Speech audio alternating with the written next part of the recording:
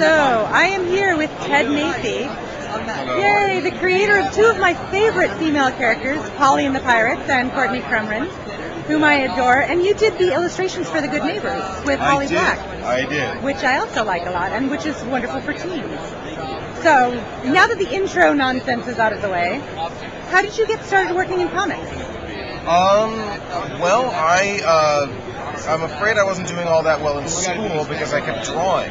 Yes. And at some point, like around, this was in '86, I was 14, 15, somewhere in there, and The Dark Knight Returns comic books came out, and I was just entranced by the idea of not comics for grown-ups, because obviously I wasn't a grown-up, but comics that were mature and were kind of character-driven rather than goofy plot of the week driven. Because I didn't even know it at the time. I didn't have the words for it at the time.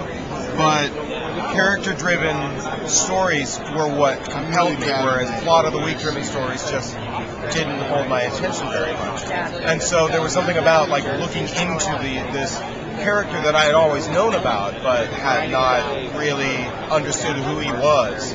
You know, of course, I grew up on the television series from the '60s that was really goofy, and you don't really get to know characters. And so this, you got to know the character, and I felt compelled telling stories with drawings that really go deep into who these characters are.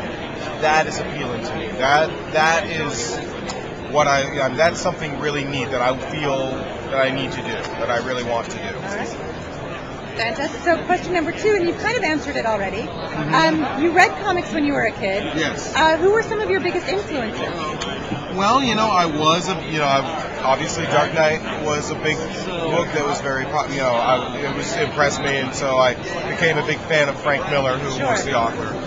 But I also really liked, and of course Alan Moore came along, and I really liked what he was doing too. Didn't understand half of what he was doing, but I knew, I think I was never afraid of stuff that I didn't understand, because I knew that I would puzzle it out eventually. And I don't think that it's good to dumb down stories for kids to the level that they can understand, because, you end up making your kids dumber. And I definitely found that the smarter the story that was if it was aimed at me, but it was made really complex and interesting and sophisticated, I liked it better. Even I remember in Star Wars had like a political subtext, and that started getting shedded as Empire and Jedi came along.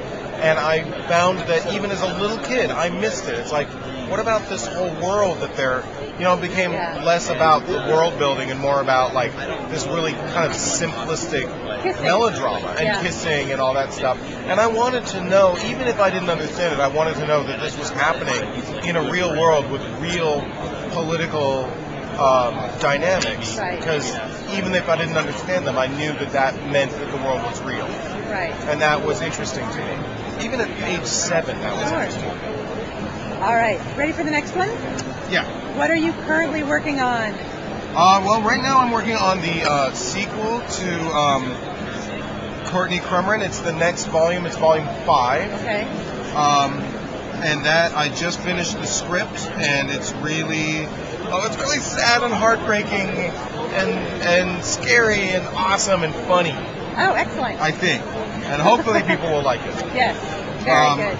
I'm also just finishing up the lettering script for Polly and the Pirates Volume 2, which was illustrated not by me, but by Robbie Rodriguez, who's fantastic and did an amazing job, and that is going to be out at some point, either late this year or early next year. Oh, that's wonderful news. And so, Courtney Volume 5, Polly Volume 2.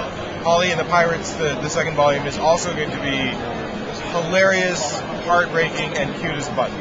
Perfect. As far as I can in as much as you take my word. Yes, I'm on board. Okay, great. All right. Number 4 is, what graphic novel or comics title have you read in the past year that you would recommend for teens or for kids? Mouse Guard. Mouse Guard. Mouse Guard. I love Mouse Guard. Love Mouse Guard. It is super cute, but it's not trying to be cute.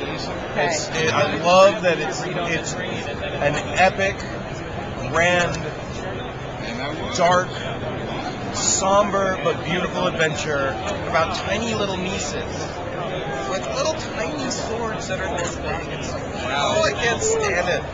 It's so cute. Yeah. And I love, and like, I had a big talk with David Peterson, who's the author, about like, you know, was determined, you know, if it's about mice, you don't need to make it cute. It's just going to be cute.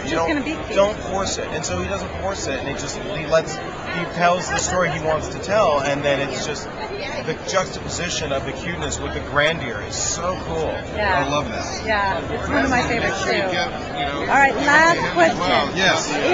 This is the librarian one. If you were stuck on a desert island, and you can assume that you're going to be rescued, you don't need to bring a how-to book with you. Yeah. What one book would you bring with you? And it doesn't need to be a comic, it can be any book at all. So, what would I bring with me if I knew I was going to be bored for the next 2 weeks? Right. Gosh, something I've never read before. All right. Do you have like a to-be-read pile at home? I have a to-be-read pile at home. It's so long, I can't even, I think Water for Elephants is the next thing on my, so I would probably, and everybody says it's great, so either Water for Elephants or new series, The Dog in the Nighttime. Yep. Oh, I which love I've heard that. is Yes. really good, It's and I really haven't good. read it yet, and I've heard it's really good. It's very good. Or the collected short stories of Dashiell Hammett. Oh, that's a good choice too. Which I've started, but I haven't finished. Yeah. Well, these are the things that make me know that you're from the Bay Area. Oh yeah. Dashiell Hammett. Absolutely. Dashiell Hammett. There you go. Thank you so much, Ted. I really appreciate it. Thank you.